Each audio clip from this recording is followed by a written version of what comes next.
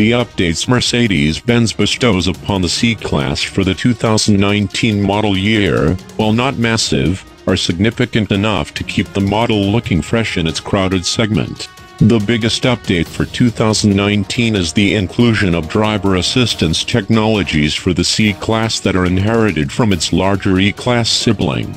Active driving assist, blind spot assist, steering assist, lane keeping assist, and lane changing assist are highlights of the package, all of which combine to allow semi-autonomous operation for limited periods under certain situations.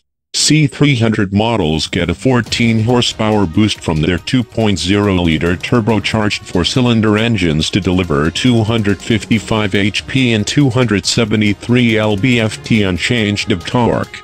Those ponies travel through a 9-speed automatic transmission, as before, with 4-matic all-wheel drive optional.